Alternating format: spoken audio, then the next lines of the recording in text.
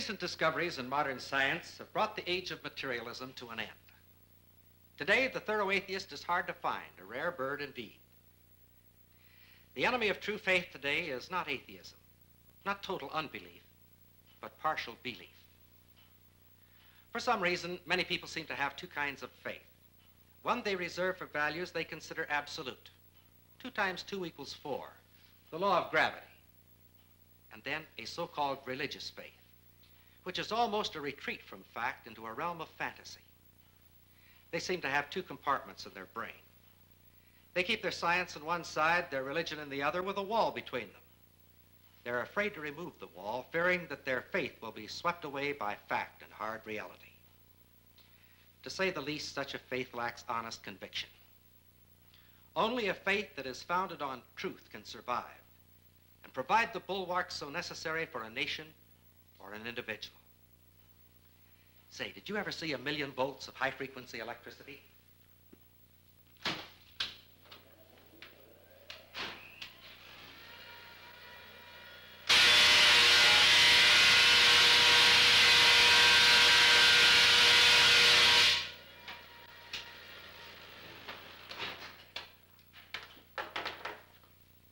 What has that to do with faith? Nothing, if our faith is just a retreat from fact. But if our faith is founded on fact, then the 1,000,000 volts and everything here in the laboratory has a vital connection. Let me show you what I mean. In the 3rd chapter of John's Gospel, we read about a man named Nicodemus. He came to Jesus one night and said, "We know that thou art a teacher come from God. No man can do these miracles that thou doest except God be with him." Jesus answered and said unto him, "Verily, verily, I say unto thee, except a man be born again, he cannot see the kingdom of God." Now, to say the least, that's a very startling statement. Does it apply to physical birth? Well, that's what Nicodemus wanted to know. He asked, "How can a man be born when he is old? Can he enter the second time into his mother's womb and be born?" Jesus answered, "Verily, verily, I say unto thee, that is truly, truly, except a man be born of water and of the Spirit, he cannot enter into the kingdom of God."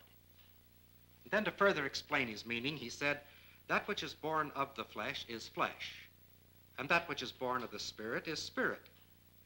Marvel not that I said unto thee, you must be born again.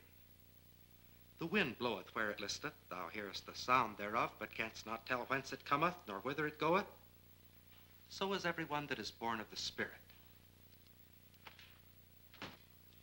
There are 3 basic facts in what we have just read. First, there are 2 worlds or realms, the physical and the spiritual. Second, one of these, the spiritual realm, cannot be seen or known by the physical senses alone. And third, before we can see or enter this spiritual realm, a change must take place in us that is so fundamental and far-reaching that it can best be described as new birth. Do you believe this? A few years ago, it was quite popular to say, "I will believe nothing that I cannot see or handle or know with my physical senses." Today, this attitude is considered quite unscientific. Much of modern science deals with very real quantities and qualities that are beyond the range of the physical senses. Do you realize that your most priceless possession is something that you can't see, weigh, or measure? It is possible today to determine the exact chemical composition of a human body. By precise measurements, we can know how much iron, calcium, phosphorus. We can determine exactly how much of each of the elements is present in a body.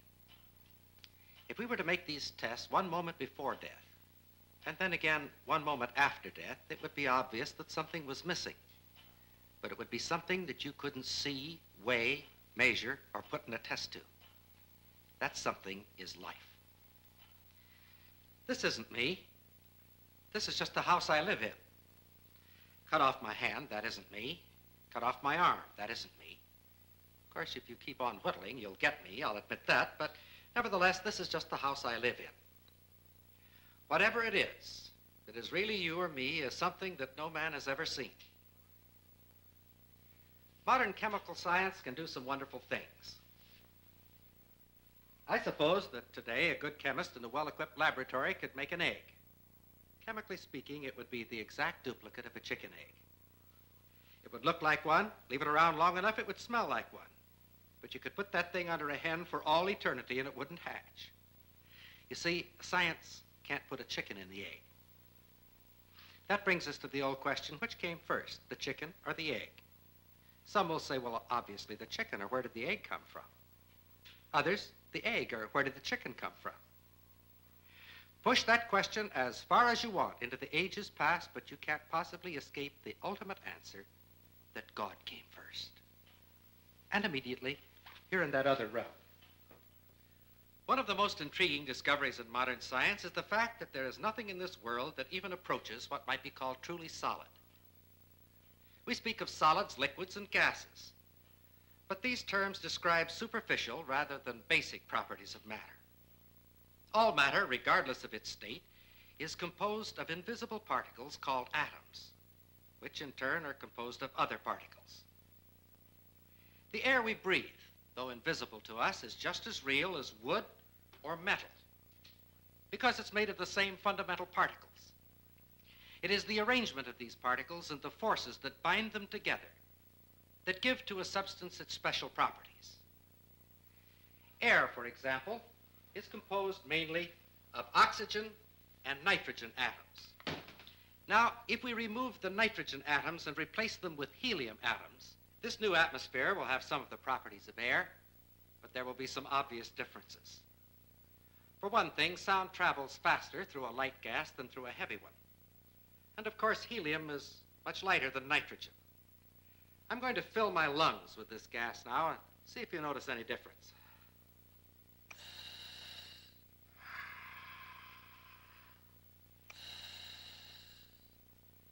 I am now speaking in just the same tone of voice that I have been using all along. The difference, you notice, is due to the fact that my lungs are now filled with a helium-oxygen mixture, which is lighter than air. And of course, my voice goes up, but now I've got to take a breath. And as I do, my voice goes down one step toward normal. But now, my voice returns to normal. Say, if you want to have some fun sometime, get one of your friends who prides himself on being a rugged he-man and fill him up with this stuff and then get him to quote Mary Had a Little Lamb. Believe me, the results are amazing. If we bring a piece of steel close to a magnet, we say that the steel becomes magnetized. But what is it that actually happens? If we place the steel inside a coil of wire connected to a high-gain amplifier, and then bring the magnet close to the bar of steel, we can hear something that suggests movement inside the steel. Listen.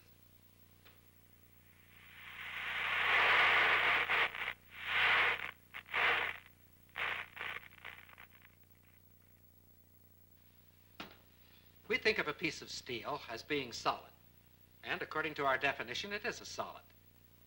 But the popular concept of what makes a solid is certainly a false one. This piece of steel, and any so-called solid substance on this earth, is almost entirely empty space. If we could eliminate the empty space in this piece of steel, all that would remain would be a tiny bit of matter, so small as to be invisible even with a high-power microscope. This concept of almost unlimited empty space within matter is comparatively new, but it is the very cornerstone of our knowledge in this atomic age. Atoms are not solid. Instead, they are tiny solar systems composed of infinitely small particles revolving at tremendous speeds and bound together by enormous forces. And like our solar system, atoms are almost entirely empty space. For the moment, let's forget the forces within the atom. Thinking only of the particles and the empty space around them, science knows no reason why I couldn't take this so-called solid steel bottle and just throw it right on through that wall. Except this, we've tried it and it hasn't worked. If I were to attempt to run through that wall right now, all I'd get for my trouble would be a good-sized lump on the head. But that which would prevent my body passing through the wall would not be a collision of particles, but rather a collision of forces, the same forces that make an atom bomb. And if it were not for these forces, my body could go freely back and forth through that wall just as though it were not there. It is within the realm of scientific possibility that there could be two worlds coexistent, occupying the same part of space at the same moment of time, each world just as real as the other, with its mountains, valleys, rivers, trees, and people. And that one world could pass freely through the other world, neither world being conscious of the existence of the other world, if you grant just one thing. Atomic forces within the material substance of these two worlds that are not mutually interactive. What do we mean by this? Let's see. Here are two pieces of steel. Their appearance is quite similar, but a magnet will reveal a basic internal difference between the two pieces. This one, of course, is picked up, but this one is unaffected. This piece of steel is non-magnetic, stainless steel. Of course, we all know that other metals, such as brass or aluminum, are not affected by the magnet. But a ring made of aluminum is something else. It can be suspended in air by the electromagnetic force of what is actually a transformer.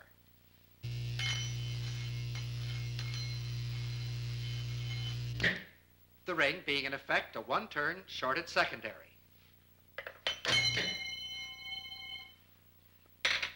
A smaller ring will react even more violently.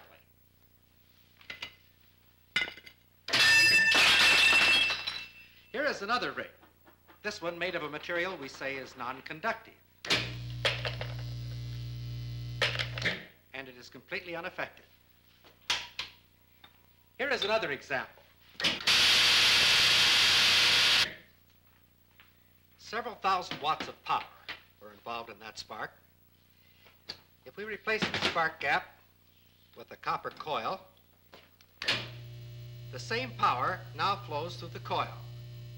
It's invisible, has no effect on many substances, but it can generate a lot of heat. Wood, paper, things that we think of as being quite inflammable are not affected at all. However, a piece of steel wool bursts into flame instantly.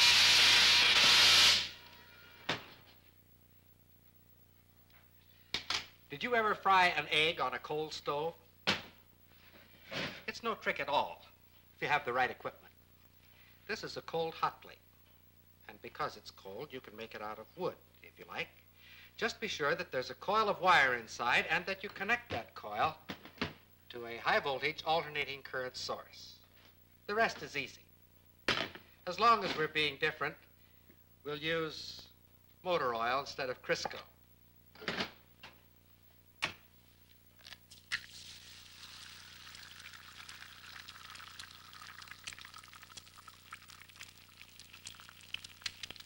The egg fries very quickly, but the stove remains perfectly cold. In fact, if you wish, just to keep it handy, you can fry your egg on the morning newspaper. With a gadget like this, you can get up in the morning, sit on the stove, read the morning newspaper, and fry the eggs in your lap. Another example of the fact that physical forces can be quite selective in their effect. All of the examples which we have cited thus far have been in the physical realm, and of course have been limited by that fact. We can, however, cite examples that transcend the purely physical and clearly demonstrate the reality of these two worlds. We find the examples in the historical record of this book. In the opening chapters of Genesis, we find God and man in perfect harmony. These two worlds are one. And then something happened. Man sinned.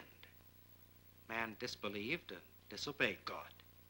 And immediately, God withdrew himself from man and placed a barrier, invisible but very real, between himself and man. That barrier has continued to exist throughout the ages. But 20 centuries ago, according to the Bible, God became flesh and dwelt among us. He didn't remove the barrier. Instead, he stepped across it. He became flesh and blood as we are. And in so doing, he provided the way that we in turn might cross that barrier back to him. For 33 years, Christ lived on earth. Then he died on a cross outside the city of Jerusalem. But on the third day, he rose again from the dead. Let's go back to that first Easter morning and see what happened. We find the account in the 20th chapter of John's Gospel, beginning with the first verse. The first day of the week cometh Mary Magdalene early, when it was yet dark, unto the sepulchre, and seeth the stone taken away from the sepulchre. Then she runneth and cometh to Simon Peter and to the other disciple whom Jesus loved, and saith unto them, They have taken away the Lord out of the sepulchre, and we know not where they have laid him. Peter therefore went forth, and that other disciple, and came to the sepulchre. So they ran both together, and the other disciple did outrun Peter, and came first to the sepulchre. And he, stooping down and looking in, saw the linen clothes lying, yet went he not in. Then cometh Simon Peter following him, and went into the sepulchre, and seeth the linen clothes lie, and the napkin that was about his head, not lying with the linen clothes, but wrapped together in a place by itself. Then went he in also, that other disciple, which came first to the sepulchre, and he saw and believed. What did he believe? Why, he believed that Christ was risen from the dead. What did he see that made him believe that? An empty tomb? Oh, no. If he had seen an empty tomb, he would have agreed with Mary that someone had stolen the body of Christ. He didn't see an empty tomb. Instead, he saw the miracle of the undisturbed grave clothes. When Christ died, his body was prepared for burial according to ancient custom as a mummy. Christ may have been born in poverty, but he was not buried in a pauper's grave. Joseph of Arimathea, a rich man according to the Bible, claimed the body of Christ and prepared it for burial by wrapping it in fine linen cloth. Custom in the Middle East was to wrap the body in hundreds of yards of linen cloth, binding it very tightly. When Christ rose from the dead, he had a spiritual body, out of tune with the material substance of this earth, out of tune with his grave clothes, so he just vanished from them, leaving them sunken and hollow and empty. Somebody says, okay, that's all right, but why was the stone rolled away from the door of the tomb? It was not to let Christ out, but to let the disciples in so that they could see and believe, become eyewitnesses of an event of enormous significance. On the evening of the same day, the disciples were gathered in fear and confusion in a room with the doors bolted shut. Suddenly, Christ just appeared in their midst and said, Peace be unto you. How did he get in the room? Christ entered that room in the same way that he vanished from his grave clothes, and for the same reason. He had a spiritual body. A miracle was performed, all right. But the miracle was not that Christ should walk through the wall, but rather that the disciples, with their purely physical eyes, should be able to see him. We have said that Christ was out of tune with his grave clothes. What do we mean by this? Well, this phenomenon of resonance, or its lack, is not difficult to demonstrate, even in the purely physical realm of the laboratory. It is said that Caruso used to entertain his dinner guests by taking a goblet from the table. And then he would sing across the open end with that magnificent voice of his, and the glass would shatter. Now, I'm no Caruso, but it's not difficult to duplicate this feat here in the laboratory. That is, if we use an electronic voice.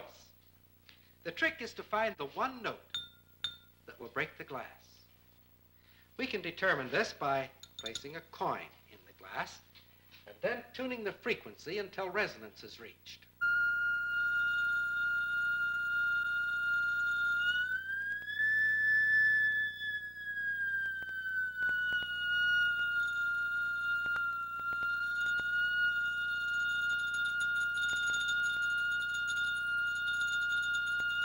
At this frequency, if we bring the glass into the direct sound beam, it shatters instantly.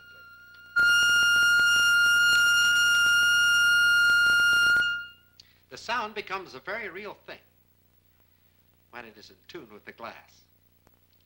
Did you ever get a good solid electrical shock? Ordinary house current is 60-cycle alternating current. When you stick your thumb up a light socket, that's where you rattle. You're in tune. Let's take another look at that 1,000,000 volts.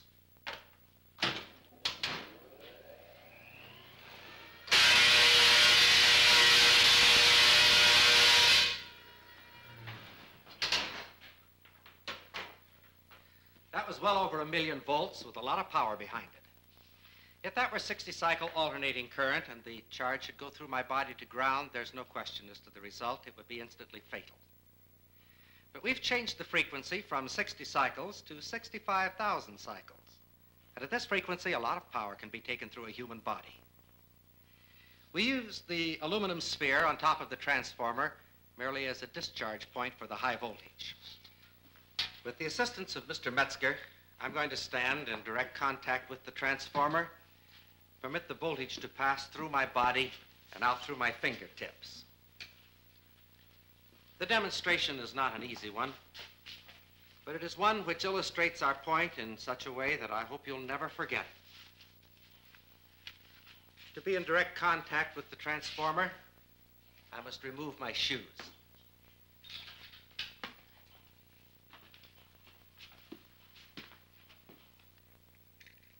It is necessary to provide metal caps for my fingertips to prevent serious burn and to provide points of discharge for the high voltage.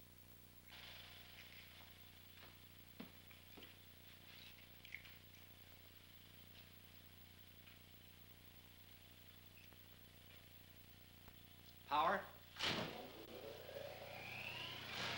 Lights. On.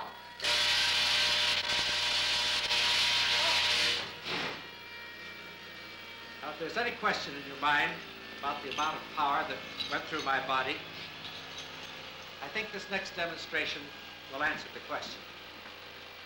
It takes power to set a 2x4 on fire. Power. Lights.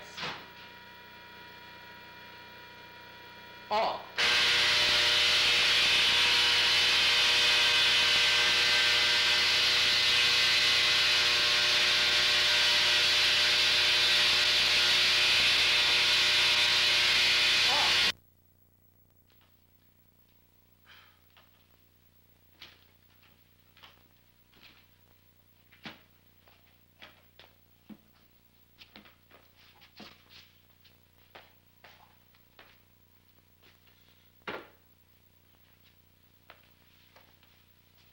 There are two reasons why we must be born again. We've discussed one. Man is out of harmony with God and separated from him by a wall of invisibility. But there's another reason, equally important. Man is not only out of tune with heaven, but he is in tune with the judgment of a righteous God upon sin. When Christ said, "You must be born again," it was not just idle talk. It was a statement of profound significance, a statement that has anticipated, as we have seen, the very latest discoveries of modern science. But what is far more important, it is a statement that has anticipated the deepest need of a human soul. In view of these facts, the most important question that any man can ask is the question that Nicodemus asked of Christ. How can a man be born again? The answer to that question is the message of this book. Unfortunately, man has his own ideas on the subject. The popular concept seems to be that we really don't need to be born again. If we pay our debts, treat our neighbor right, live the golden rule, and do the best we can, we'll be all right. But God says, no, you must be born again.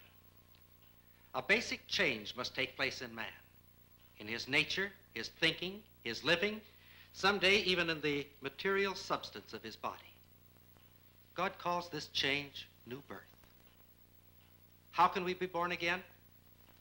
Once again, the message of this book, the Bible, is the answer to that question. And it's startling in its simplicity.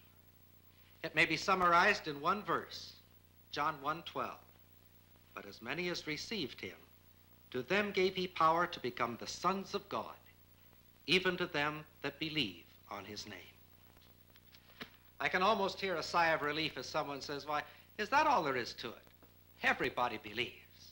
Are you sure?